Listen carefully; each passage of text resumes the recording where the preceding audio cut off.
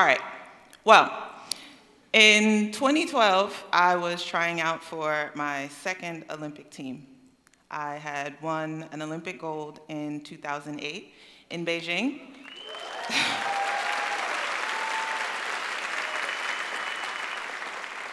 So naturally, I had my sights set on number 2. But unfortunately, I wouldn't make the team in 2012. Now, I want to add, I made my first national team in 2003, and every year after that, up until 2012, I made every team. So to get to 2012 and not make the team, you can imagine I was devastated. I was ready to quit.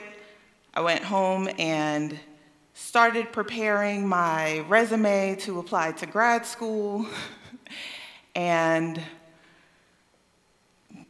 just at a loss. So my mom was there at the trials, which was nothing special. She was at just about every major championship there was. But this time, she would end up meeting a gentleman by the name of Alan Friedman. He sat near to my mom in the stands at the trials, and after seeing my performance in the finals, he went up to her and told her that he'd watched me over the years, he thought I had so much potential. He's a retired sports psychologist, and if I would allow it, he would love to work with me. So my mom took his phone number, and a couple months went by, and we finally had the conversation about what happened at the trials. And she said to me, "When I see you out there, you don't look like you believe that you belong out there. Do you not believe you're good enough?" I laughed and was like, "Of course I do." But she knew the truth, and she told me about meeting Dr. Friedman, and she felt that I would benefit from working with him. She gave me his phone number and said, "Do with it what you will." So, of course, I knew my mom was right, as much as I didn't want to admit it. So I'd end up using the phone number. And on my first conversation with Dr. Friedman, he asked me, "So what do you say to yourself when you're standing on the line?" I told him how scared I was. I told him how painful that last 100 meters was going to be, how it was just 50 seconds of pain. I just went on and on about how terrible it was. And the line went silent, and then finally Dr. Friedman said, "My gosh, Natasha, you've lost the race before it even begun." From there, we began to work on the way that I spoke to myself, recognize negative thoughts when they happened, change them to positives, learn to develop optimism, and change my relationship with failure. I'd called Dr. Friedman to improve my performance, but he would end up giving me an even bigger gift. I quickly began to realize that while these thoughts were manifesting on the track and negatively impacting my performance, it was showing up in my everyday life, my relationships with my friends, my families, the way that I viewed myself beyond the track. It was showing up in every part of my life. So Dr. Friedman and I worked together on changing my approach to each race. Anytime we'd run into trouble, he'd work with me on changing my outlook, opening myself to the possibilities ahead. And when I talk about this, I try to be careful because I know that it sounds like it's really small changes, and they are. But with practice, those were the things that made a really big impact on my life and would change the course of my career. My performances would drastically improve, and my career went places that I couldn't have imagined. I went from not making the team in 2012. In 2013, I became the US champ. I ended this.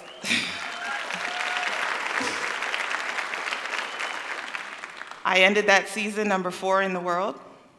I'd go on to win more world championship titles, and ultimately, a gold medal at the 2016 Games in Rio.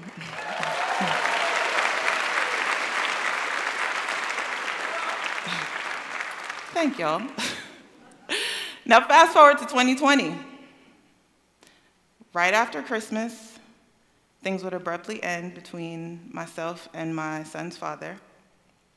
It's also an Olympic year. So now I'm a single mother with a baby that's completely dependent on me, and I'm trying to make an Olympic team just 10 months after giving birth. Good old mama again. I don't know what you're gonna do, but you need to get into therapy again. So this time now, I live in Austin, Texas. I have to do the search myself. I Google searched Black female therapist in Austin, Texas. You're laughing, there were no results. It was scarce, right? But I ended up taking a chance on this lady named Raisley because this time I knew I needed something different. I knew I needed someone that looked like me, someone that could understand my journey as a Black woman. And I vividly remember our first session. This time we were in person instead of on the phone. My son Liam is on my lap. I lay everything out, and then I sit back and I look at her and I'm like, now fix it. We still laugh about that to this day. But I'd continue seeing her every week. And finally one week while sitting in session, I had a thought. Could being a therapist be something that I want to do? Now, every athlete knows that the end is coming, but how we actually prepare for it is another story.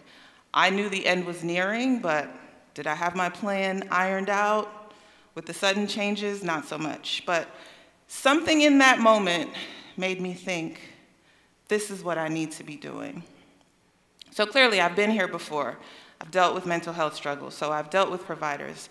I thought about my Black psychologist at the University of South Carolina. Dr. Friedman was an older white man. I worked with a spiritual advisor who was a white woman, and when I finally got to Raisley, she was one of very few.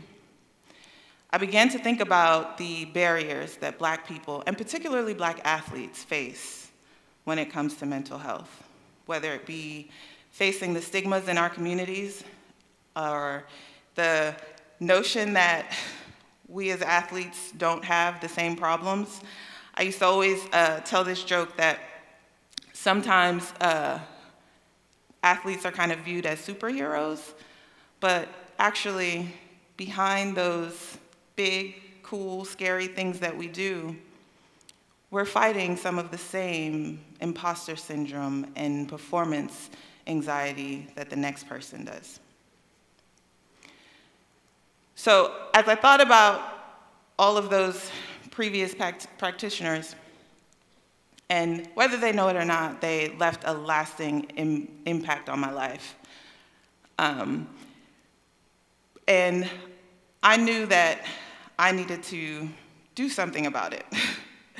I also thought about Simone Biles when she announced that she wasn't going to go forward in the Olympics. And I knew what it meant as a Black woman to make that decision at that level.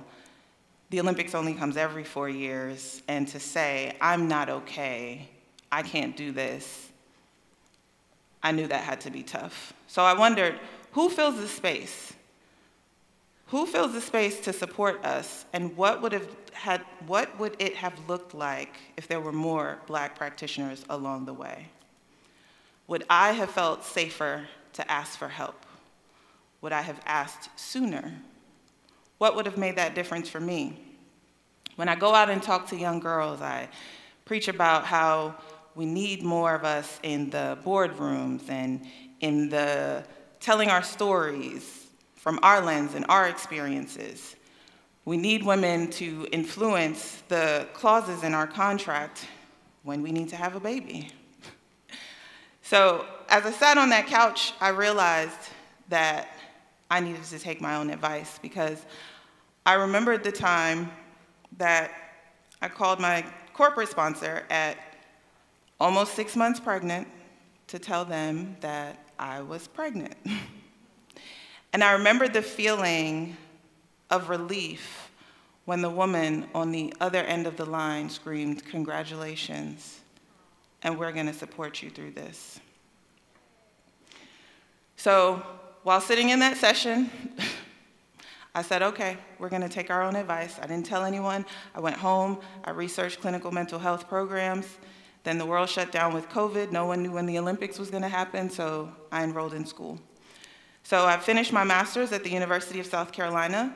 I'm now a counselor in the athletic department.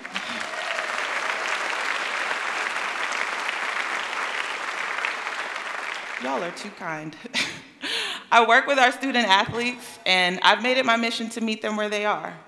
I go out to practice, I hang out in the shadows and stay out of the way, but I want them to know that beyond the plays that they make, what I care about is the human beings making those plays. In my first session, I give the spiel. I'm a former student athlete, so I combine my lived experience with my clinical training to be of service. And then by the second or third session, someone comes back and says, "How come you didn't tell me you're an Olympic gold medalist?" And it's because it's not about me anymore. Now I'm here to help you find your voice, to help you change the narrative in your story. I know how hard it is as a star athlete, as a mother, as a person of color, to simply say, "I'm not okay. I need help." Society says there isn't space for us to be vulnerable and to ask for help, or even a break. I understand the need for a space to feel safe and shed that superhero cape. A place where you don't have to perform and you can just be. I want my students, and even you listening today, to be aware of the way that you speak to yourself and the impact that it has on your journey. I lean a lot into that first session with Dr. Friedman. I think about the voices that echoed throughout my journey. Dr. Friedman helped me discover the most important voice, my voice. Now, my starting lines look a lot different: motherhood, relationships, new career, deadlines, TED Talks. Just as scary as the 400, probably even scarier. But now I tell myself, you've done hard things before, and you can do this again. So what do you say at your starting lines? What do you say before that next job interview? What do you say to yourself before that next big project? What do you say to yourself when you fall short? Are you telling yourself it's gonna be okay? Are you telling yourself you're gonna die the last 100 meters? Are you telling yourself you're prepared for this? Are you telling yourself it's gonna work out? I encourage you to speak positively to yourself, to know that you belong, to celebrate at the starting line, to fill your phrases with joy and courage, and to let it propel you to your finish line. Thank you.